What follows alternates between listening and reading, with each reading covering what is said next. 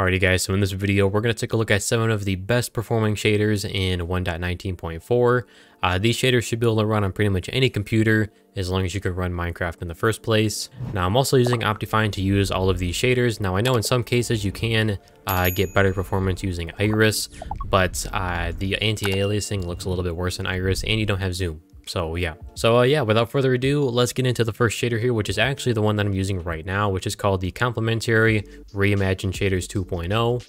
And these shaders have an average FPS of around 114, and in my opinion, I do think they look the best out of all of the shaders on this list, but they do perform the worst. Let me change the time here so that it's daytime. But as you can see, these shaders do look really nice, and you get really good performance with them too.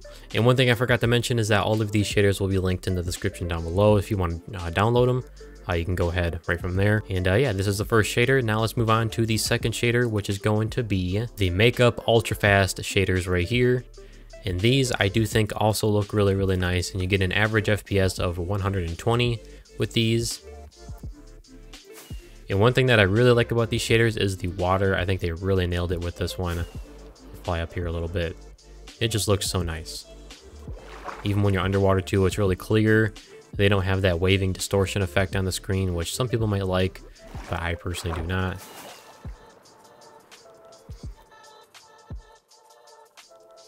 The shader also gives you some really nice God rays, especially right in the morning.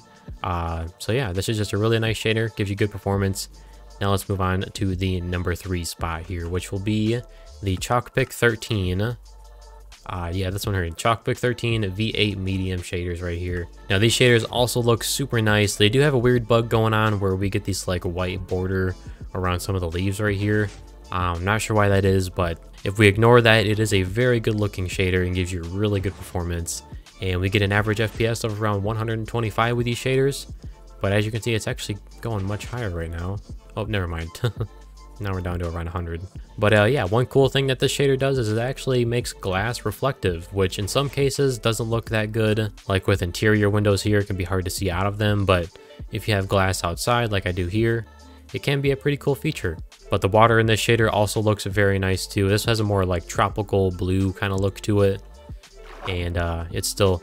And it's also really easy to see underwater too, just like the Makeup Ultra Fast shaders. And yeah, the only real downside to this shader is that the trees that are far away look really bad. But I mean, you got to make some sacrifices for the better performance. And yeah, let's move on to the number 4 spot, which will be the DrDestens Minecraft shaders right here. And these shaders also look very nice. Not as good as the other ones that I've shown, but they do still give you really good performance. We get an average FPS with these ones of right around 130. And one really cool feature that this shader has is that it has depth of field, which depth of field is just when you're looking at an object up close and the background gets blurred, or the same here. Like as you can see, the fence is blurred now. And I just think this looks really good, and it's way better than any other shader that I've used that has depth of field. Because in some of the other shaders that I've tried that have this feature, it changes too slowly. So like when you look at something, it'll still be blurry and then it'll slowly change. That doesn't look good at all. But this, it changes really quickly and it looks really nice. But you can turn that off in the settings if you want. But yeah, this shader just has a little bit more of a vanilla feel to it, and I do think they made the water a little bit too blue. But that's my only really complaint there. Now let's move on to the number 5 spot, which will be the Builder's Quoll shaders right here. And these shaders have really good performance for how they look. With this, I was getting an average FPS of around 184. That's while I wasn't recording. Keep in mind, by the way, recording does give me a slight performance hit. So if some of these shaders aren't performing how I'm saying they were during my testing, that's why. But this shader looks really nice, especially since we're getting around 150 FPS. Sometimes it goes up to almost a 200 mark. And yeah, with the shader, we don't have waving leaves, but we do have waving grass, so that's cool. And the water also, I'm not a big fan of how the water looks. It might be because there's no reflections, but I'm just not a fan of how it looks. But one thing that does look really nice on these shaders is the clouds and the sunsets, which let me change the time here. Yeah, as you can see, sunsets do look very nice. We have some really nice atmospheric fog that changes color to a nice warm tone. And it just looks really nice, as you can see. But yeah, let's move on to the number 6 spot, which is going to be the Sildur's Basic Shaders 2.1 Fancy. And these shaders don't do much to improve the visuals.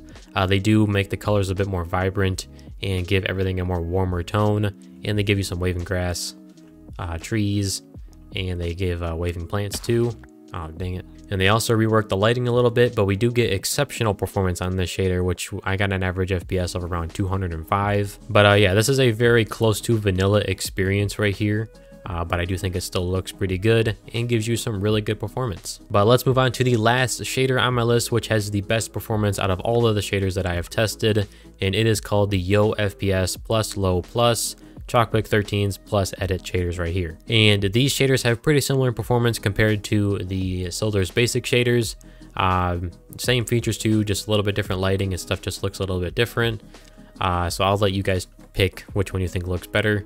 I do think the water looks a little bit better on this one compared to the basic shaders. You can actually see through the water. I think it looks really nice. But if you still can't run these shaders right here, then you're probably going to be stuck with the internal shaders built into Optifine. These ones give you an average FPS of around, I think I was like 250 for me. But yeah, but now that we are at the end of our list here, I do have a quick word from our sponsor, Buff. Introducing Buff, the gamer's loyalty app. It lets you earn Buff coins while playing your favorite games. All you have to do is download Buff, play games, earn Buff coins, and buy amazing things. Steam credits, Riot points, V-Bucks, gift cards, game keys, skins, hardware, and so much more. This app will not slow down your PC, and it's fully secure and safe. Just let it run in the background while you continue playing your favorite games. Buff is every gamer's paradise as it rewards you for what you love to do best. Download now for free. So yeah, click the link in the top of the description to try Buff. I mean, you really don't got no reason not to. You can earn some money while you play your favorite games. So yeah, I hope you all enjoyed this video. If you didn't, hey, drop a like down below and get subscribed for more Minecraft content like this in the future. And I'll see you guys in the next one. Peace.